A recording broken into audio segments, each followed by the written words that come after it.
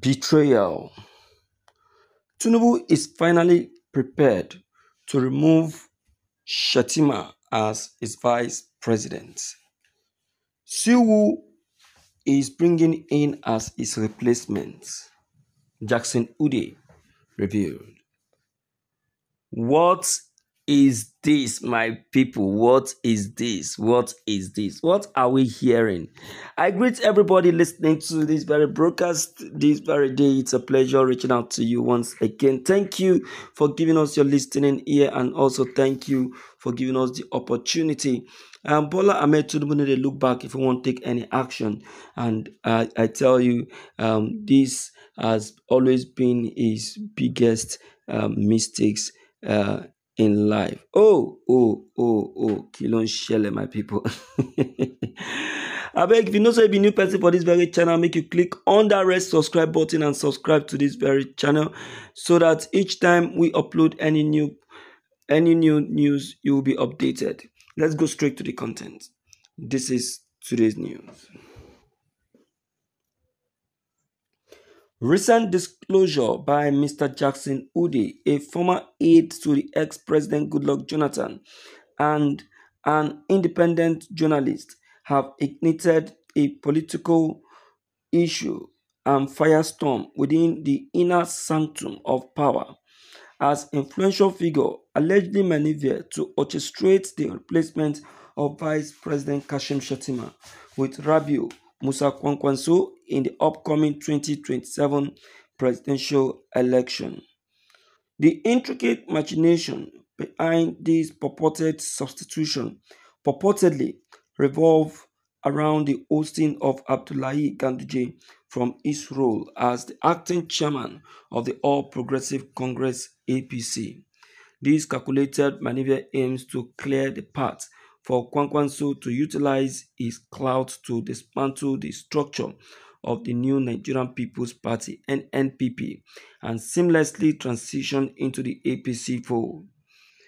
Adding momentum to these speculations, Kwankwanso is reportedly under consideration for a ministerial appointment in an impending cabinet reshuffle, anticipated to take place around May or June 2024.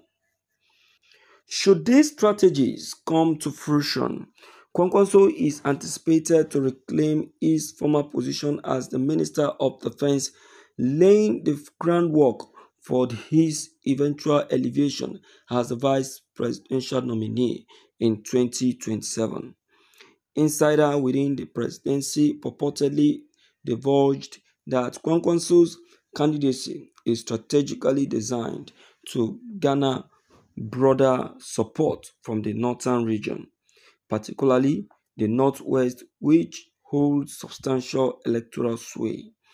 These speculations gather further tractions, with reports suggesting that Kwankwanso is currently being considered for a ministerial role in an impending cabinet reshuffle slated for May or June 2024.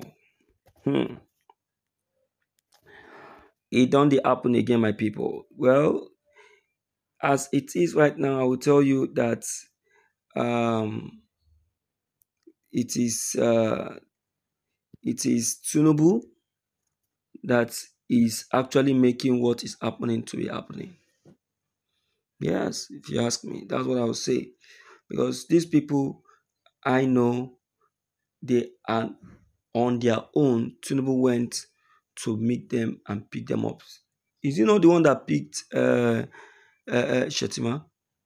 So why the sudden change of mind? And do you think Shettima is going to agree? Tinubu want to bring war into APC. Okay, my people, I'm throwing this to you now. Let me hear from you, and also to know what your take and what your opinion on what has just been revealed right away. Maybe it is a pleasure. Don't forget to leave down below the comment section. Click on the subscription buttons as well as the bell buttons to get updated each time we upload any new video.